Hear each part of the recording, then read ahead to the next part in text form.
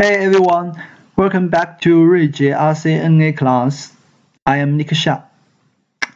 Last course, we learned intercommunication between PCs and the working principle of switch. Today, Tom received a new project. We can see in this topology, the customer, they have two departments, the technical department and the financial department. Technical department has office on the floor 5 and floor 6. And the same to the financial department. It means mutual communication is required this time. But technical department must be isolated from financial department.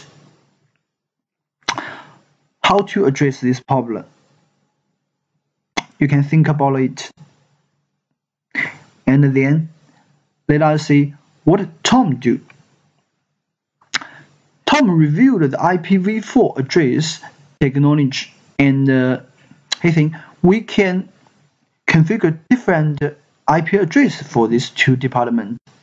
For example, we can configure technical department with 192.168.1.0 and configure financial department 192.168.2.0. Then they have different subnets, so it means they are in different broadcast domain.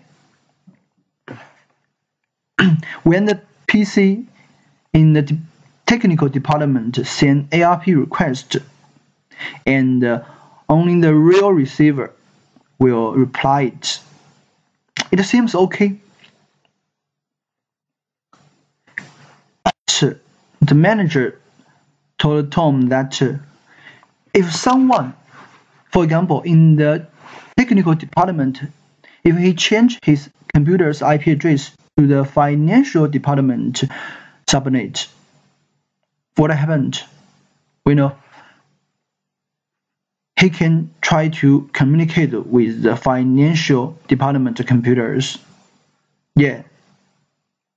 So there is a risk of this problem. And then Tom asked the manager how we can do to address the problem.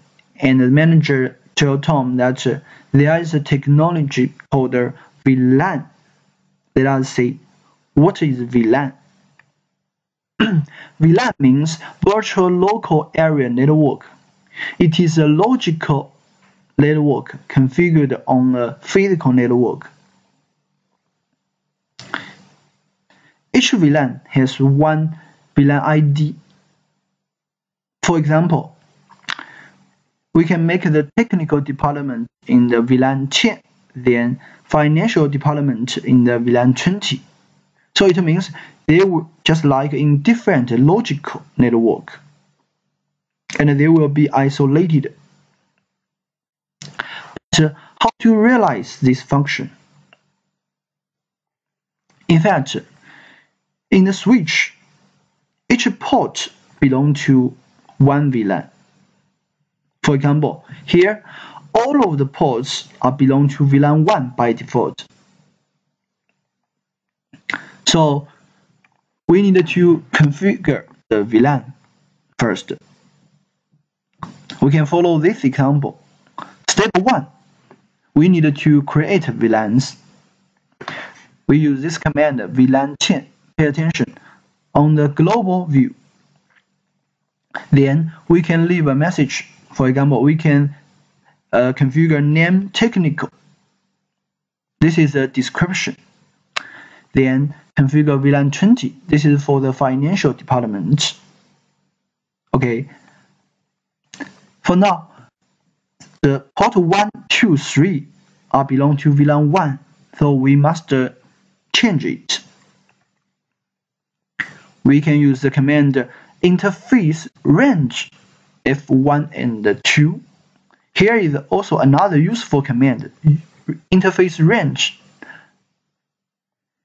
It means we can enter in both of these interface, and the command will works on both of these interfaces. Okay.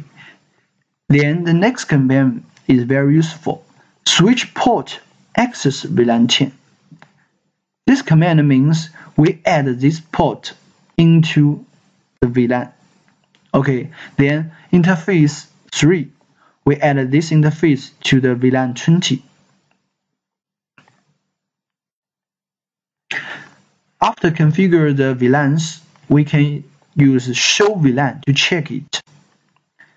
Okay, here we can see that the VLAN 10 it has two interfaces, F1 and F2.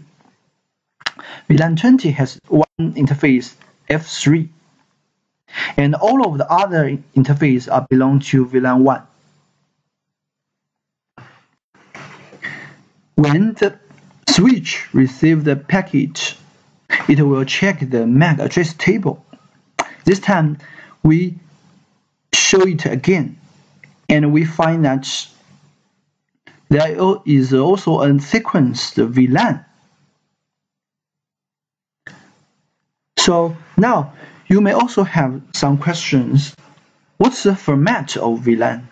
And how does the VLAN isolate the users?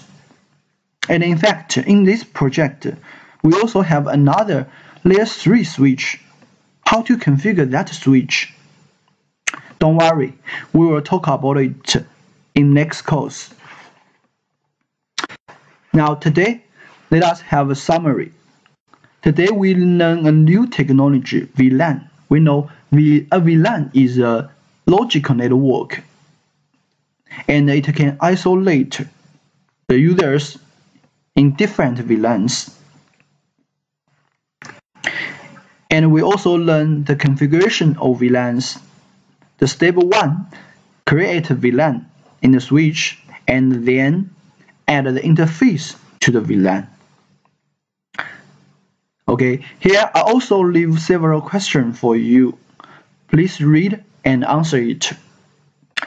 Thank you for watching this video. See you in next course.